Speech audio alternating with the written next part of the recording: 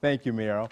Judge Muriel Robinson is here, so the phone lines are open and time to answer your legal questions. As always, we love it when you're with us. Thank you. We are going to start with Karen. Karen, thank you very much for watching, and go ahead with your question, please. My question is, you're late paying a bill, you pay the collection agency, you have proof, but it still shows on your credit card, your credit account. What do you do? Mm-hmm. Well, you're trying to get that off, and of course, if you've had a good credit rating before and where you never had any late payments, then you could probably call their management to talk about that, to see, ask them, what's the procedure for me to get this off?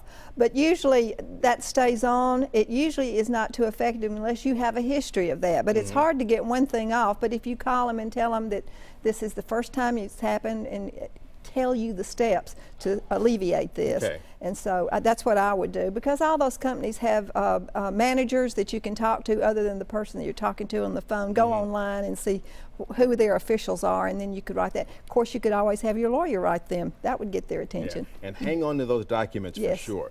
Right now we've got Angela with us. Angela, thank you for watching, and go ahead with your question, please. Yes, I'm trying to figure out what I need to do about a child not seeing her father for like 8 months.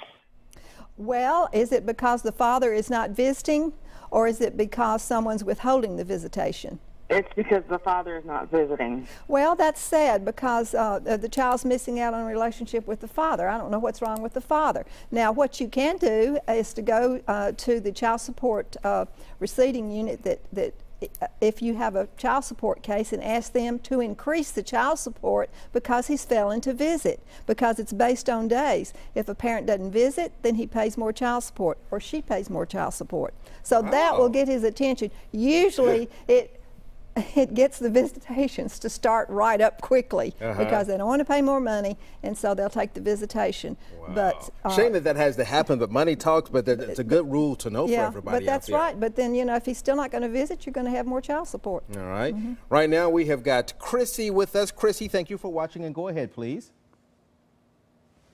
Good morning, Chrissy. Yes. You are on the air live. Go ahead. I have a question.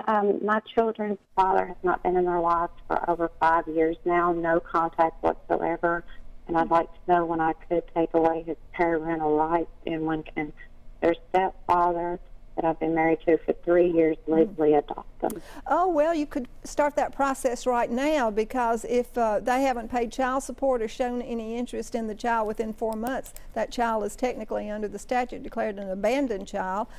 So if he's been out of the picture for 5 years with no birthday cards, no gifts, no visits or whatever, he's set upon a course to forego his parental rights. So what you need to do is just file the adoption petition with you and the stepfather as the petitioners against him. If you can't find him, you'd have to publish it.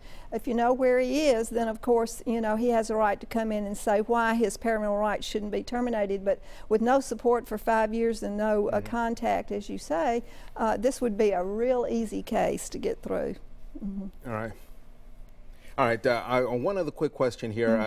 Can't get any more calls in, but quickly on identity theft, statute of limitations on that.